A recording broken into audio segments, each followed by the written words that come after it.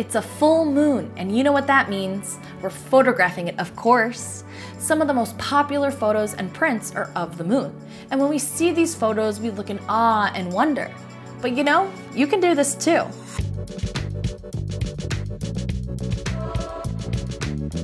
Okay, so you want to photograph the moon, but you're not sure how. Today we'll talk about planning, location, gear, and the settings that you need to get that money shot of the moon you've always wanted. When embarking on your journey to the moon, the first thing you need to do is research. What phase do you want it in? Do you want it in quarter? Do you want it in half moon? Do you want it in full moon? I'll be shooting the full moon to demonstrate, but make sure you look up what day the moon is at your desired phase. Choosing a location isn't necessarily just look up and shoot. It requires a little bit more planning. There are apps like PhotoPills that allow you to see where the moon will be at the time that you want to shoot. I know that there's a full moon tonight and it rises at 8:30. So I will check to see where the moon will be around that time and frame my composition. Okay, you've planned when and where to shoot. Now let's talk gear. I'll be using the Sony a7R IV with the 100 to 400 telephoto lens. I know, you may not have a lens like this, and don't be discouraged and turn off this video just yet. You can use something like a teleconverter to attach to your current lens to give you a 2x magnification.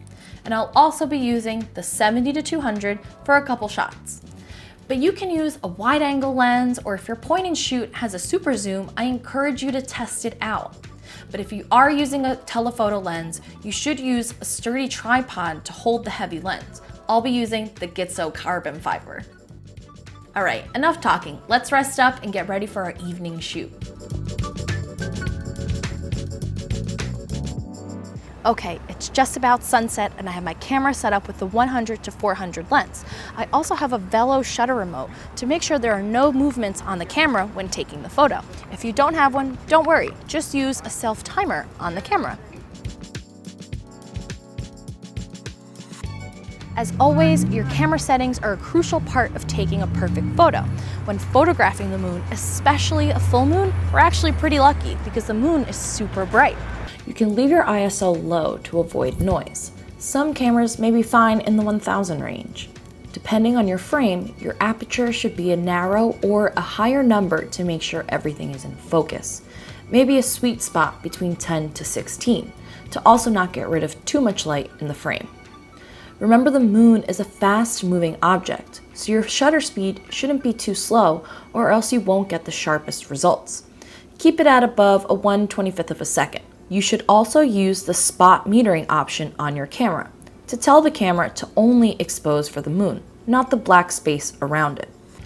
Optional but useful are focus peaking to ensure the moon is in focus and bracketing your exposures.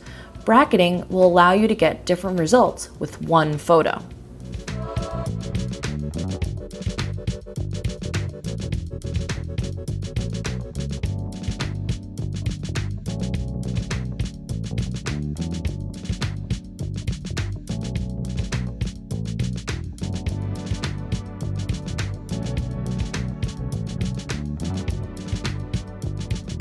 Last night was amazing, and photographing the moon was so cool. I love experimenting with night photography, and now when I see another person's photo, I now know that I can do that too. Tag us in all of your moon photos. And for a deeper dive on how to photograph the moon, check out the description for various articles. And let us know if you'd like to see more videos like these in the comments below. I'm Maria, and thanks for watching.